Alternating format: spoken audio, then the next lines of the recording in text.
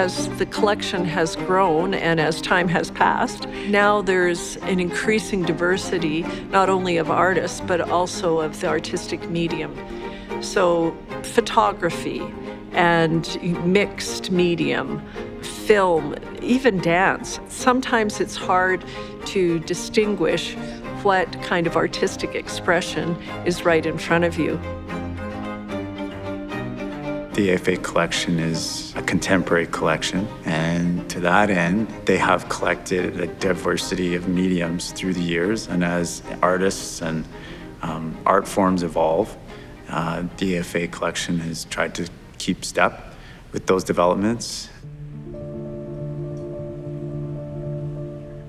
My name's Kari Woo, and I am a mixed media artist and jewelry designer. When I was a young girl, my mom used to pull her jewelry box out once in a while and share, each piece. She'd pull it out and there would be a story attached to each piece. And so I think I was always enamored with the stories that are attached to jewelry. My practice is kind of a hybrid practice in the sense of mixing these other materials into my jewelry. So I'll take a non-traditional approach to jewelry making sometimes and include found objects. I like to use repurposed materials that might end up in the garbage. The two pieces that we have here in the studio today, one of them, it features a photograph from a pilgrimage that my family and I did to China to visit our ancestral villages. And we got to visit a gravesite of a grandfather. I'm thinking about different traditions of ancestral worship that happened in my family's culture and that my grandmother practiced and I grew up around. And then the other piece that we have here is a replica of the building my great-granddad built in 1923 in southern Alberta, and it's about balance. So it has a mini balance scales that I found at a thrift store. So the process of making these is somewhat cathartic, but then it's also catalytic. When I made the first piece, 20 or 25 years ago, I had no idea that I would continue working on this series of work for this long.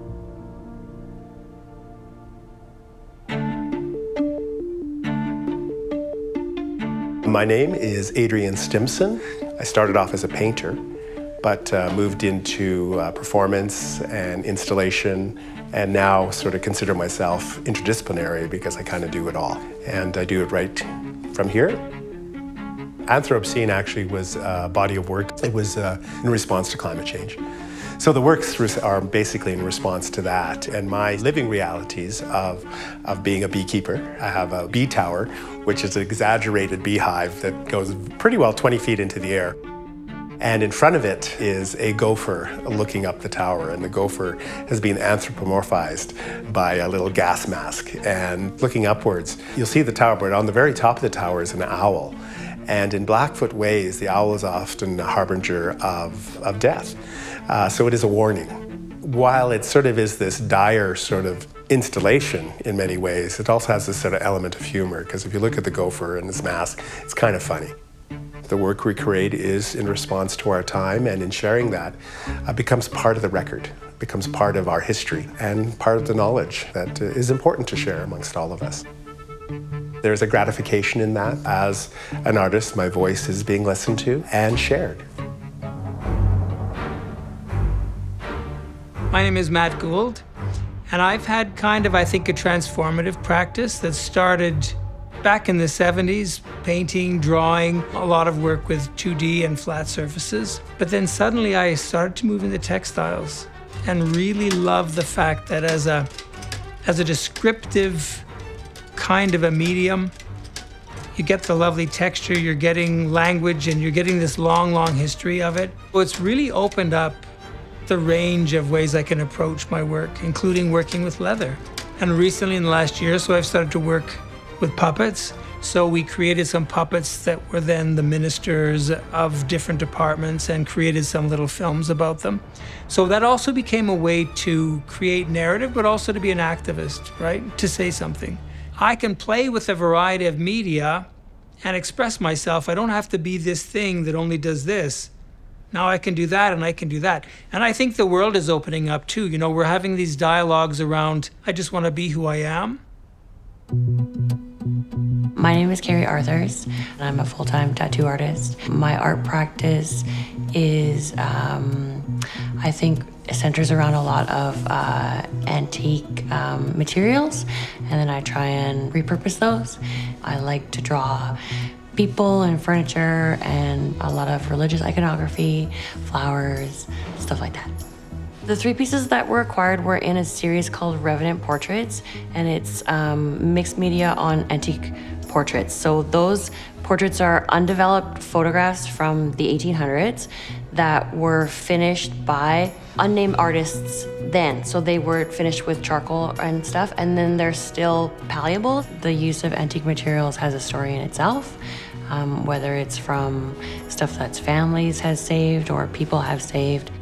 Art for me allows me to express, it's a way to problem solve for me too. Problem solve with just myself in relation to the world or personal relationships, my family relationships. I can't use words, so here's some visuals. Tattooing is very commission-based, and I'm working with people, whereas opposed to my art practice, I'm working by myself, and I'm doing exactly what I want to do. So I think even though they're very different, there's still some crossovers. Like I definitely tattoo like I draw. My tattoo work looks like my artwork, and I've had people ask for my artwork to be tattooed, so that's nice too.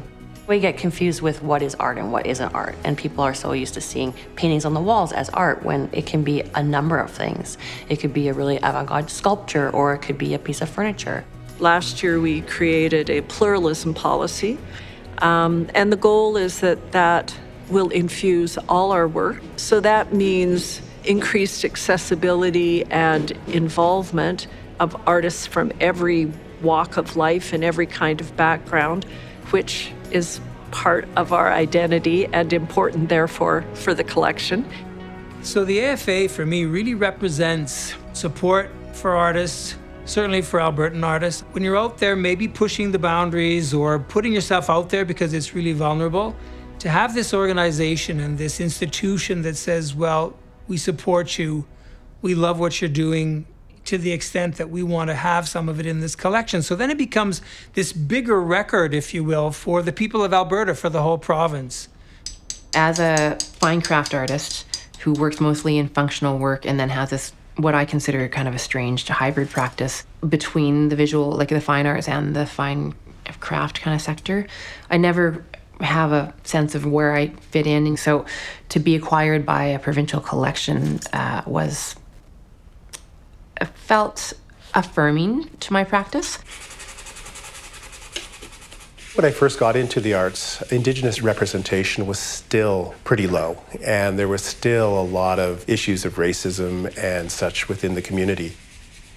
What I have seen or witnessed in the last number of years is a shift in that, a shift in the idea of valuing voices. And so I think First Nations artists are being brought in a lot more. Even the privilege of having gone to art school when, women weren't actually welcome in art institutions. So to be represented as a female artist, as a woman of color artist, and also working kind of more in an underdog field inside the visual arts and fine arts kind of sector, it feels great to have that recognition, and I'm really happy to be representing my kind of corner of the arts sector in the collection.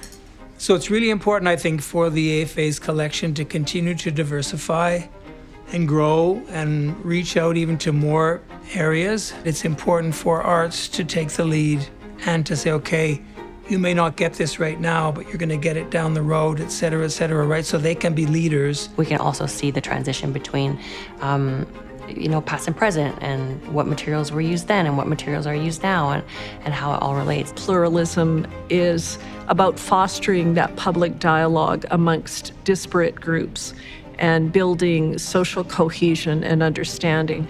And, that's what the arts do, and that's clearly what some of the pieces in the collection can do. And I think as Alberta opens up and becomes much more cool, I think about being multicultural, right? Because we aren't this thing that we were when I was growing up. We're this whole other thing that's pretty interesting, and that's starting to be reflected in the collection. So then we can go and we can see all kinds of makers doing all kinds of stuff.